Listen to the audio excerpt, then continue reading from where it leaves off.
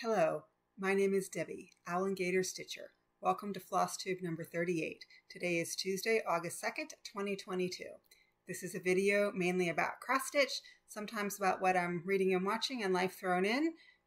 I haven't read or watched anything interesting in the past 2 weeks, so I think I'm going to skip that segment at the end. But regardless of that, I welcome everyone. Thank you so much for taking the time out of your day to watch my video and catch up on my stitching. If you're a new viewer here, welcome. I hope that you like what you see, and if you do, that you click on that subscribe button. And if you're a returning viewer, thank you so much for coming back and watching me again. I really love interacting with you on all of the comments and just sharing what we all are stitching and eyeing if we're not stitching it. So I really appreciate seeing you every couple of weeks, or at least interacting with you every couple of weeks. And I've got my door shut here because my husband is watching something in the other room, but I also have a cat in the room, so if I have to pause, it's probably because she's decided that she doesn't want to be in the room with me anymore. Right now, she's just circling around. So, and who knows, she might actually make an appearance, although I doubt that. So anyhow, with all that, I am just going to go ahead and jump in and start showing you some of my stitching. So as I mentioned in my last video, I was going to have a new start, and I started that. So this is from Emma Congden's book, Cross Stitch for the Earth. This is not her most recent book, but one that came out more than a year ago. And I know I purchased it about a year ago. So this is the piece I'm working on. It's called Between the Pines, and it's got a quote from, I'm going to say his name wrong, probably John Muir, but as you know, a naturalist here in the United States, about I believe in the late 19th century or early 20th century. So that is what I'm working on, and this was a new start. And normally I do start in the top left of my patterns, but this one I decided to start in the bottom middle. And so here's where I am on this. So not a whole lot, a few hundred stitches, but I wanted to make sure I got enough so I could tell that, you know, which side is up. So you can sort of read his name there. That's in the negative right now. And that will be filled in later, but at least when I pick this up and look at it, I'll be able to tell where I am and not struggle, because I have had that on pieces before, as I'm sure many of you have had as well. If you don't start in the same place all the time, sometimes it can be a little hard. So that's where I am on Between the Pines. Next piece I want to show you is one I had not worked on for several months, and then I picked it up at the beginning of this month and did some work, and then I picked it up again and did a lot more work. So that is Midnight Vigil, charted by Heaven and Earth Designs, artwork by Lisa Parker, and this is the mini version. And I got some great progress on this. So I keep forgetting this. Here's where I was before. And here's where I am now. So I did, as you can tell, I did a lot of fill-in. So the exception of a few little stitches here, which are a different color, I basically have finished all the sky sort of in this section and up here around the moon. I filled in a lot of the gray, which is the reflection of the cat, and also started to do some stitches on the moon and did a little bit on the pane of the window. I actually had this discussion with someone and I've forgotten the word, but the wooden pieces between the panes of the glass. So making great progress. Don't know exactly when I'll be able to pick this up again, because I have other goals that I want to work on for August, but I'm hoping the next time I pick this up, I will finish everything that's within the Q-snap here and be able to move it, and that'll be really exciting, because that will be the first time on this piece that I will have moved the Q-snap. But I just love the way the details are popping out. Sometimes people get a little bit nervous with minis, and you don't know how they're going to come out. Now this is one central object, so not a bunch of little teeny motifs, so it makes it a little bit easier, but I just love the way the curtain and the sash and all of this is coming out. I'm really happy with it so far. So that is Midnight Vigil. Next piece I want to show you is one I used to work on daily, and I don't do that anymore, so it has been a while since I've shown it, but it is my oldest piece, and it is Old World Map. This is charted by Artecy, and this is the large version. So here is where it was before. And here is where it is now. So Basically, I have been sort of pulling colors from here and then color completing all the way across. But because I have this in 11 by 17 Q-snap, that actually, it was sort of getting difficult to do that.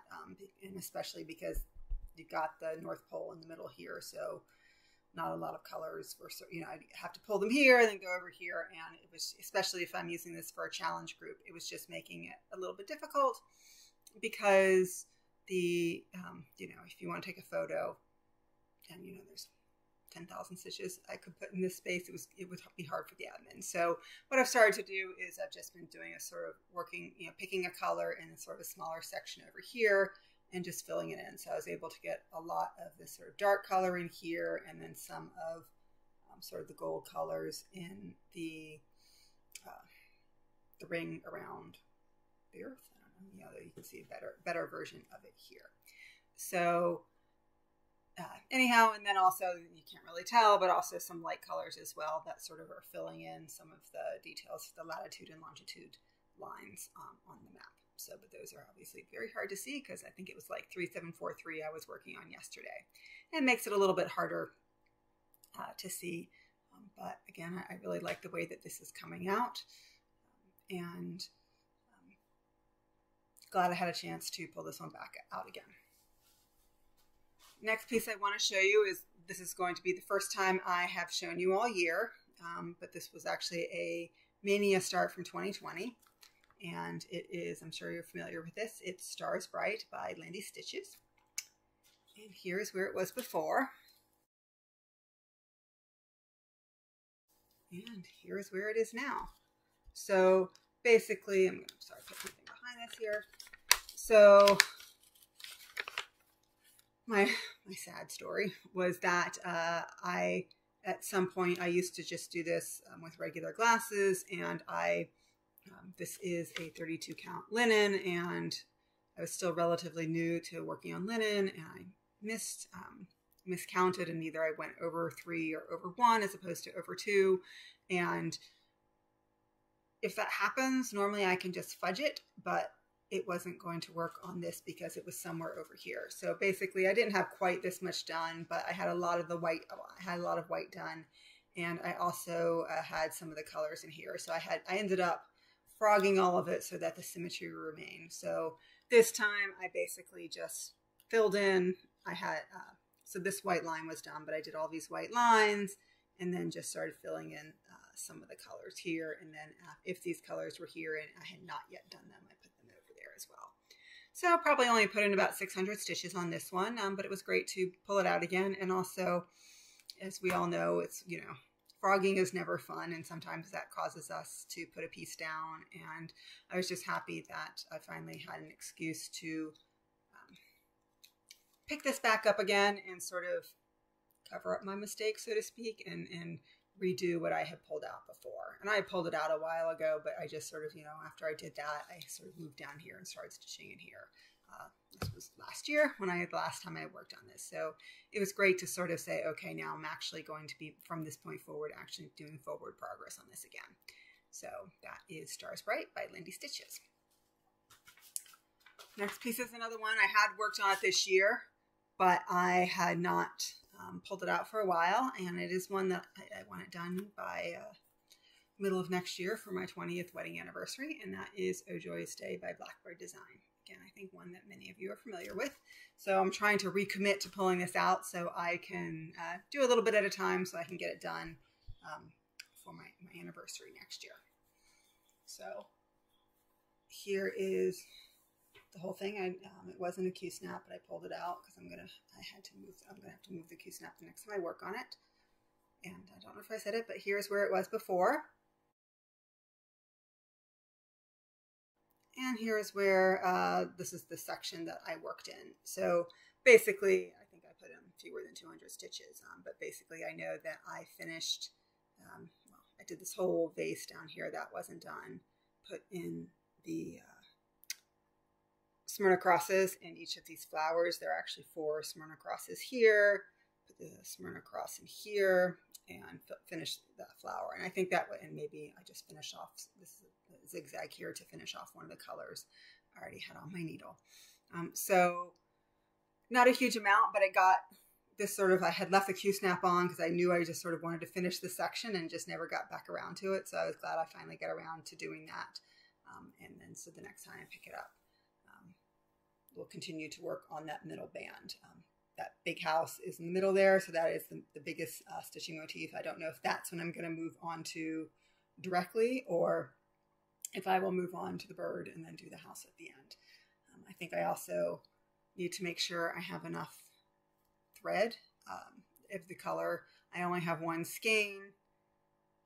It's not a huge house, but I just want to take a look to see, to make sure that maybe I don't want to buy either another skein or two more skeins, to make sure that there is some consistency in the house when I get to it.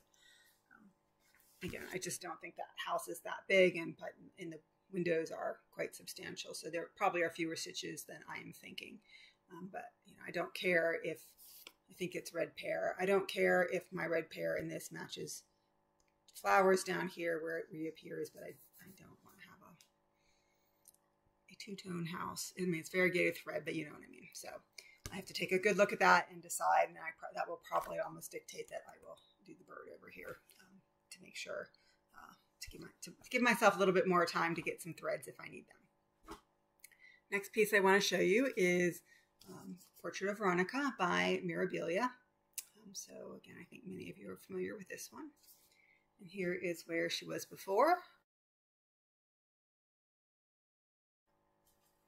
And here is where she is now. So I'm very excited because I have now finished all of the one-on-one stitching. In fact, excuse me, Flosstube itchy nose. All of the skin on her. So obviously you can't see she's headless right now, but I have the head done up here and finished all of her skin. So I am now going to start working on the areas around her.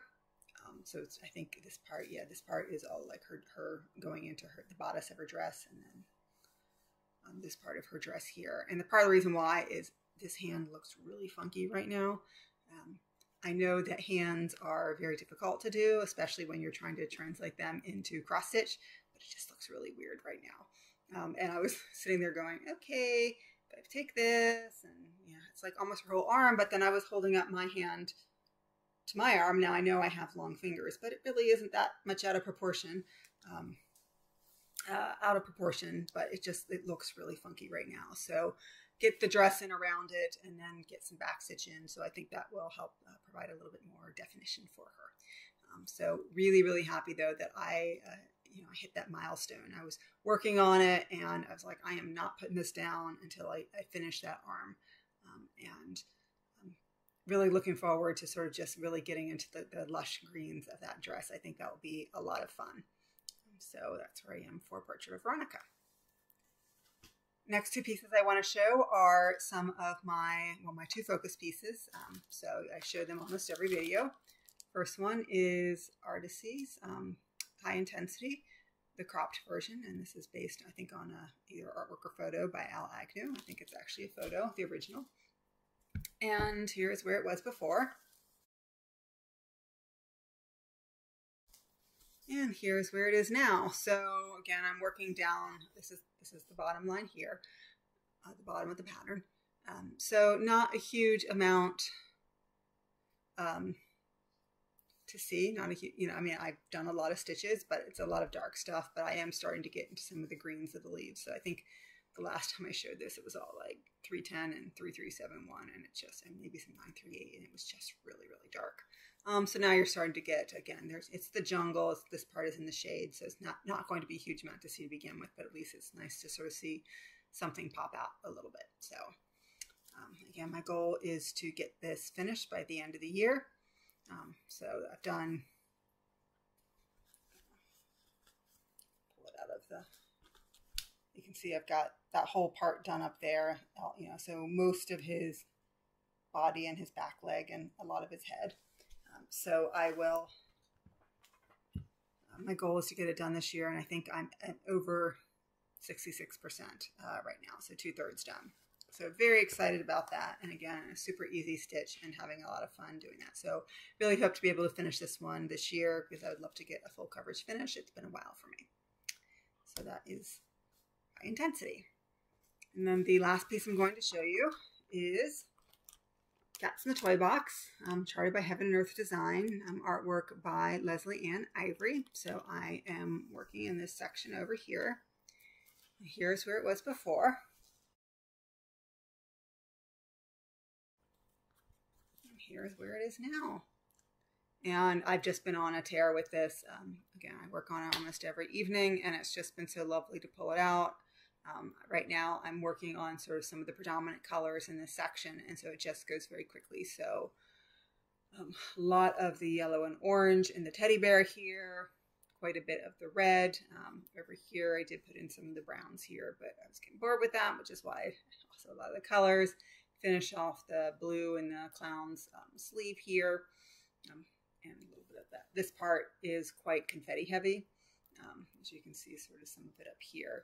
It's not just red, blue, but each of there's probably 5 or 6 blues in that, and at least 2 to 3 reds in that. And it's not a consistent pattern, which is fine. I think it adds a lot of interest to the design, but this part does quite slow me down, whereas doing something like in the teddy bear really does actually make it go quite quickly. So it's been a lot of fun working on this, and I'm really happy to see a lot of the items in it coming out. So that is all that's all the stitching I have to show you. I did a lot of stitching over the past couple of weeks, and it was really nice, especially as you know, I'm involved in a lot of challenge groups, and so that drives a lot of my stitching. But this month I also, especially when I got to the end of the month, I actually hit all my goals, and I said, okay, stop worrying about what you need to do for the challenge groups and take a moment to say, what do you really want to work on? And that really allowed me to pull out some things I hadn't pulled out in a while. So like the Portrait of Veronica, I'm doing her, sometimes when you're doing 1/1 skin, I love the final effect, but sometimes it just feels like you're not making any progress in the pattern. And I said, I just want to put my head down and get it done. And that's what I did. So I'm really, really happy about that. So what are my plans for August? So I do have some travel plans this month. So I will take stitching with me, but I always find it a bit hard when you're in a hotel room to, you never know what the lighting is going to be, and it's not a retreat. So I don't want to have to bring everything with me just to sort of sit and stitch. So I won't bring a magnifier or a special light or anything with me, which does then limit me if the lighting in the hotel room isn't good. I don't have a clue what that's going to be like. So we shall see. So we'll see what actually I do get done when I travel and how that impacts all of my stitching. But some of my plans for August include so my Whip Go pieces. So I think many of you are familiar with this one. This is Magic Study, the Rainbow version, charted by Heaven and Earth Designs, artwork by Rose Kahn. So I'm still up here like a lot of people, and I just saw on Jessie Marie Does Stuff that she has finished page 1. She has the original one, which is actually a limited edition one, and so that one is much more blues and purples, where this is the rainbow one. But I did not jump on quickly enough to get that, and so I got this one. I kind of like the other one a little bit better because I'm a blues and purple person, but I still love this one, and I think it's my largest one right now by far, with 750,000 stitches. So I think there may be a point that I will get tired of blue and will be happy to be working with some other colors. But this is where I am on this, so I will pick it up and hopefully start, just pulling in more. So that's one of my Whip Go pieces. My next Whip Go piece is my goal of 1,000 stitches is Simple Little Big Love. So this is artwork by Alessandra Adelaide. So this is my starting point here. So you can see I've got a lovely part of this bird's tail done. And again, this one is, once I get into the rhythm of it, it is so much fun to stitch, just because it just flows and you really see all the art coming out. And so I really am happy that I'll have a chance to work on that one. And then I also, for Full Coverage Fanatics, I wanted to pull out something that for their group, I wanted to pull out something I hadn't worked on in a while. And the prompt was pretty broad. They're working through eras in history this year. And it was, I think, Belle Epoque, if I'm saying that correctly. is the era that they are talking about, right? Or that we're stitching for this month. And it was sort of pick a pretty pastoral seam was kind of one of the ideas. And since it is so hot right now, I thought, why don't I stitch on something that's not hot? Now, I am a Floridian. I do not like snow. I think it's really pretty. Do not like being cold, but nonetheless, maybe stitching on snow will help cool me down. This is a paper pattern, so it's something that I have to concentrate quite hard on when I work on it. But here is where I am on this, so I will continue to work on this page here. And one of the nice things about Full Coverage Fanatics for this kind of challenge, it's not a counting challenge, it's not a time challenge, it's show us your start photo, show us your end photo. And if you put in 300 stitches, great. If you put in 3,000 stitches, great. They're not, it's just sort of help to give you a little bit of focus and not necessarily a goal. But, if you're sort of sitting there saying, what do I want to stitch on? Maybe this gives you a little bit of direction to choose. And then the last piece I'm going to show you that I'm also planning to work on, also another winter themed one. This is Winter Wonderland. From Cross Stitch and Country Crafts magazine. So this is, I believe, from September, October 1992. Lovely little scene of people ice skating. And this is for the Magazine Monthly Challenge. The theme was trees.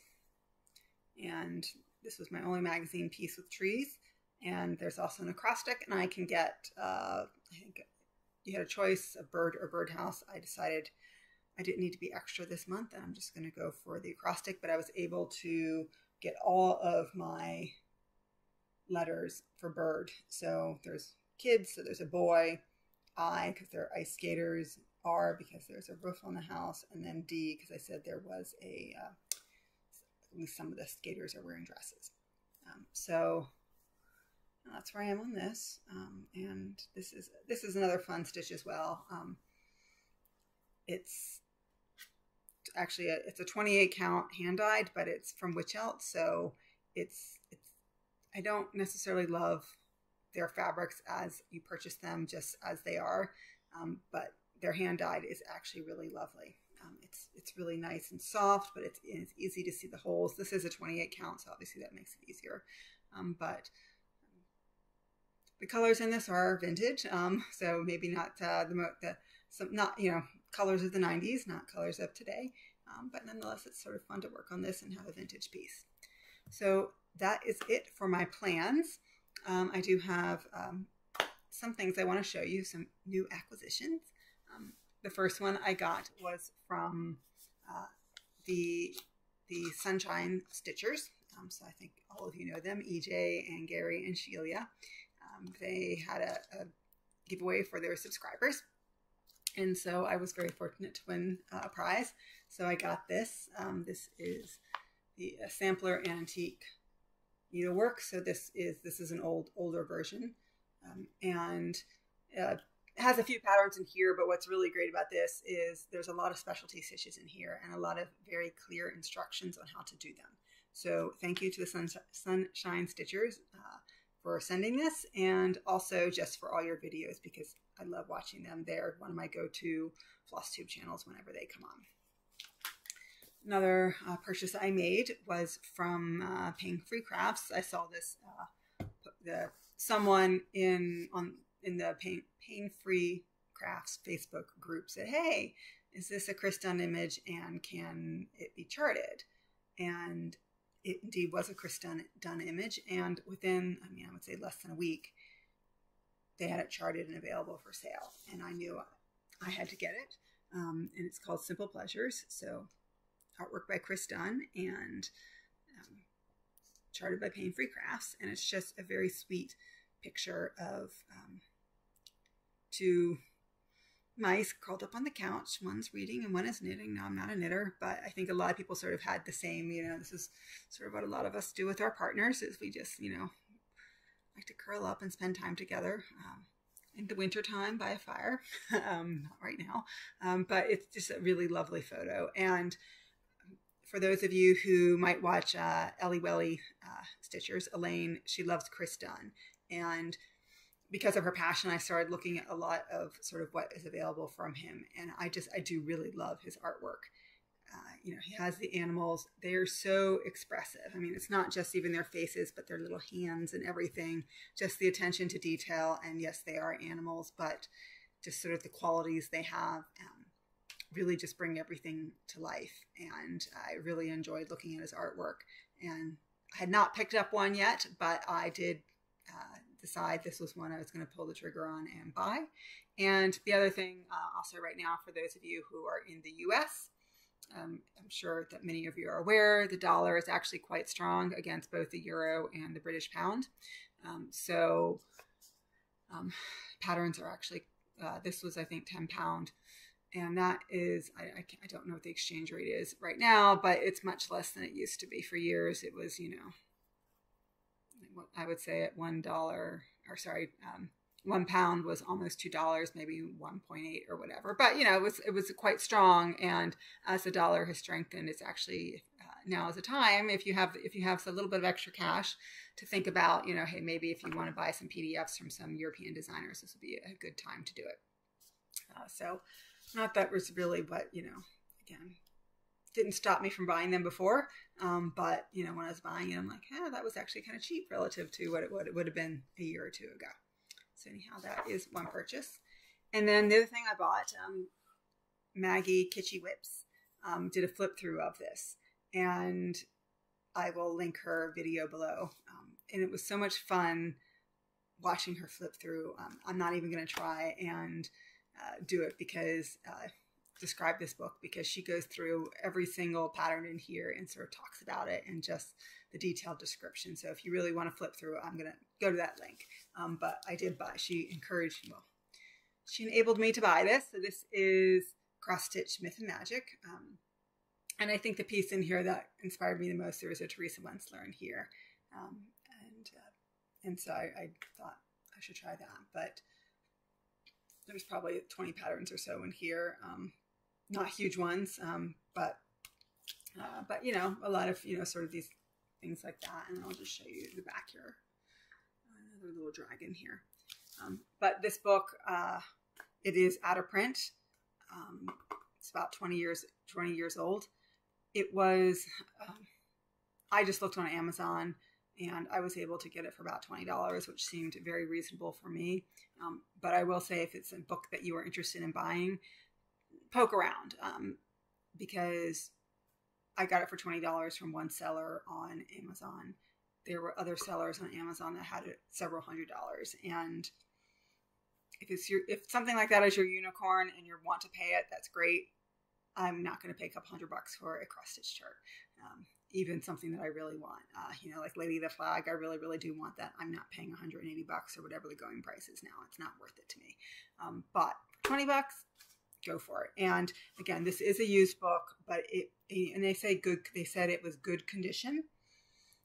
And I'm sometimes a bit wary if it doesn't say like mint condition, because you never know, you know, and I don't mind a little bit of writing, but you know, it's a cross stitch pattern book. So, you know, it has some like, you know, is the pattern worn? Are there things that make it not good? And I like once bought it was a Spanish language, like a learn Spanish type book. And they said it was in good condition. And yet the quality of the pages were good, but all the answers were written in. And it's like this, you know, I didn't pay much for it, but I was like, you could have put that in the description. Like, you know, I didn't need that.